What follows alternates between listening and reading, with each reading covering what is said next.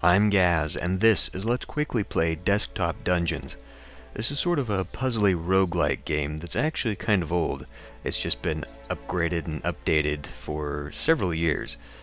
I'm sort of starting in the middle of a game. Basically, the first part of the game is just spent making money so that you can buy all these buildings so that you can unlock different classes and different races. When you start out, you just begin with a human fighter. I have got mages, thieves, and clerics, as well as elves and dwarves. Each race provides its own bonus, and so that can help you decide which one you want to bring along on the various missions. I've also got a blacksmith, which allows me to have some items to take along, but if we go to the tavern here, we can see the various places I can go questing. And certain locations have different types of bad guys in them and monsters, and so, for instance, if you had a place full of undead, you'd want to bring around a cleric. And some bosses are immune or resistant to physical or magical attacks, so again, that all determines which kind of class-race combination you want to go in with. I'm just going to enter into this Den of Danger for now. I have a quest to finish this off with all of the basic classes, and I've already done it with the fighter. So I'm going to go in here, and I'm going to go in with a thief, and I think I'm going to take a human, just because they get an attack bonus. Although extra health is nice, but I think the attack bonus will be more useful. I think I'll also bring along this expensive sword, because an extra 2 damage is going to be very useful to me. Okay, so unlike most roguelikes, the monsters in the dungeon are actually stationary. Also, the Fog of War will provide you replenishment for your health and your mana. So it becomes sort of strategic as you navigate the maze, determining which monsters you go after and whether or not you want to explore a large area, because you need to be sure that you're keeping some of this black around so that you can use it to heal yourself after you take a lot of damage. Fortunately, I'm starting right next to a couple level 1s. The mage I can take out. If I hit the right mouse button, come on, there we go. It'll bring up the little stat window for the monsters, and this shows how much damage I will deal to it. I will win, I'll kill it outright, but it will also do a large chunk of damage to me. It also has magical attacks, so it deals magic damage. Some monsters have magic resistance, especially the spell casting types. Fortunately, I'm not really a magic class. I guess I can take it out and then just heal myself by exploring. That is a glyph. This is like a spell. This particular one destroys dungeon walls. Kind of useful if my pathway is blocked off by a monster I cannot defeat, but otherwise it's rather useless. I'll pick it up for now. I only have so many slots in my inventory here. If I get rid of one by converting it, and I get 100 conversion points, then I get my racial bonus, which is that 10% attack bonus. So my attack will go up every time I get rid of these items. I can kill this goblin. Goblin has first strike, but since it will die, it doesn't matter. Okay. There's a mana potion. I like to stock up on my potions and wait until the final boss, because a lot of the time you kind of need that. Okay, I just got an attack boost. The meat man isn't going to do too much damage to me. You can see over there on the right the 2 attacks that it will take to kill it, and in those 2 attacks it'll only take me down to here. So I'm quite alright with that. Now I can go back up to the surface at any time, but as soon as I find the boss, this can disappear, so you have to stay and fight. This can be a useful way to just sort of grind for gold. You can just come around, clear a little bit of the dungeon, and retreat with the money. But hopefully I'll be able to do a full clear of this. A lot of gold. Now if I was a soldier, I would have the benefit of being able to see all of the monsters that are my level on the floor. As it is, I'm kind of wandering around blind. And I just leveled up.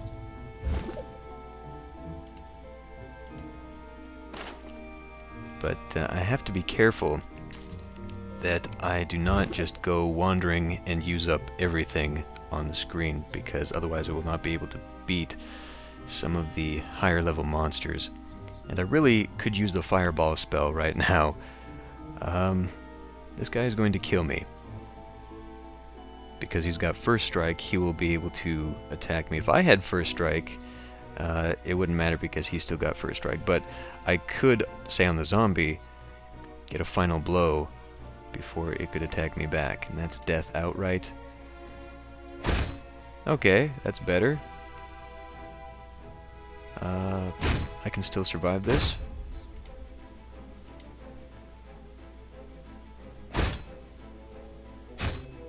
Okay. Well, still not finding a lot here.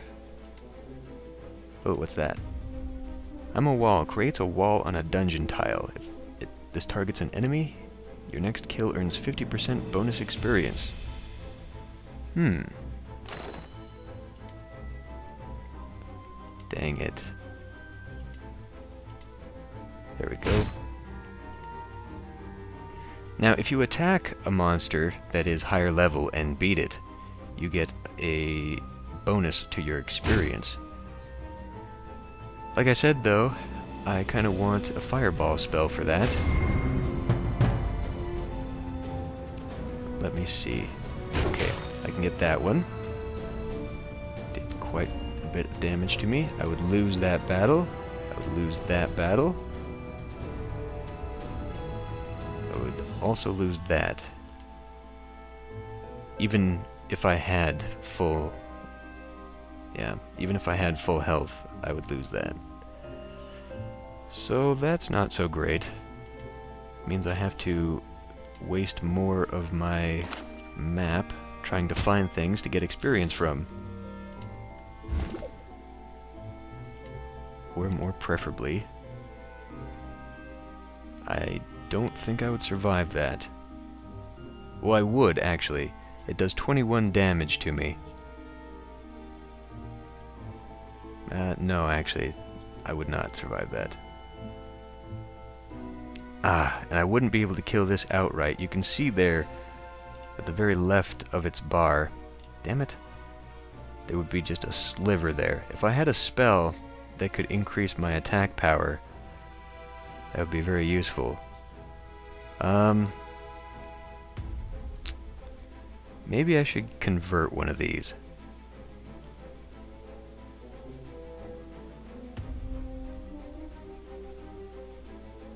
Let's convert this one. Okay, so I got a slight bonus. Now what is that? There we go, that's better. Okay. Oh, a shop. 15 gold for 5 max health. I may need that, I'll come back. Here's another one. This allows me to swap places with a monster in my way. I'll pick that up. I may need to do that.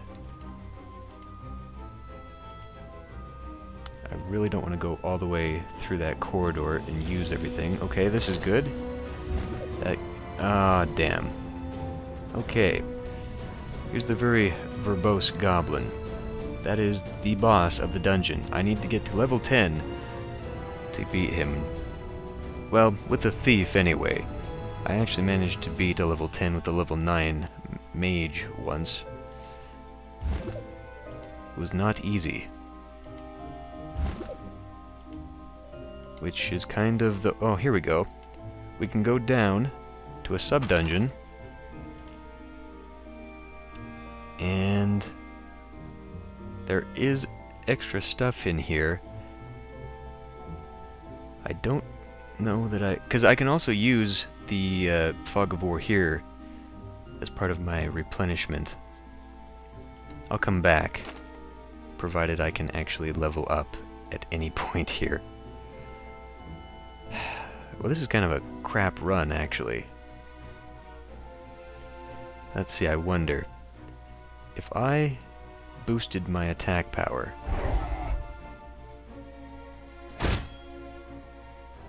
Yeah, I'm still gonna die because I don't have the, Okay, I really don't want to use one of these right now, but I am desperate for some experience. There's the end of that. There we go. Finally, okay. So I got rid of that. I could get rid of this guy. Let's go see what's over here. Level 2. I am using up all of my replenishment. I'm only level 4. I don't think I'm going to win this run.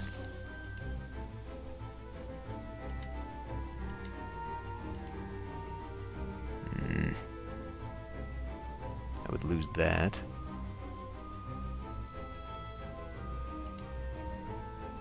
Well, maybe I should go and increase my health. I think that's the only way I'm gonna do this.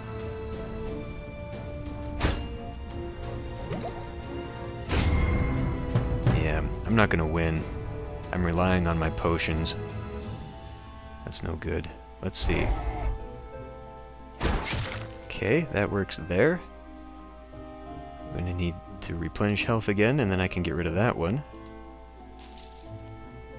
Okay.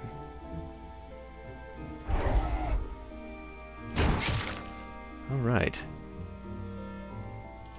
So let's go back down here, see what we can do against that meat man.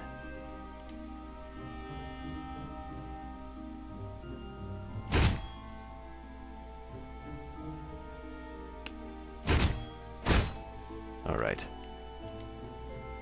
Probably could have gotten away with something better than that. Well, I'll come back again, just in case I need those other things. Let's see.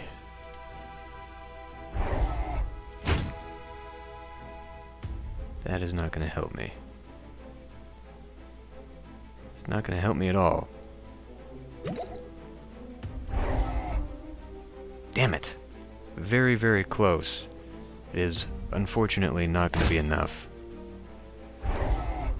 I'll still die there too. Well, this is going to be a failed run anyway. You know what? Rather than losing, I think I'll just skedaddle and leave the dungeon.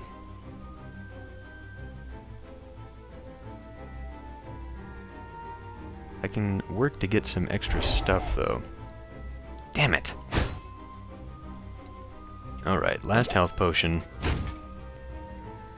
Well, that was a complete and utter failure. Let's see if I can get this meat man.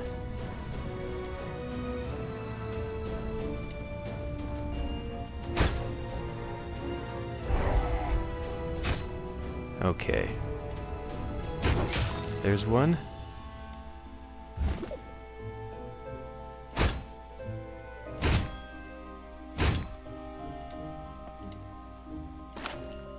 Okay, that's not gonna work.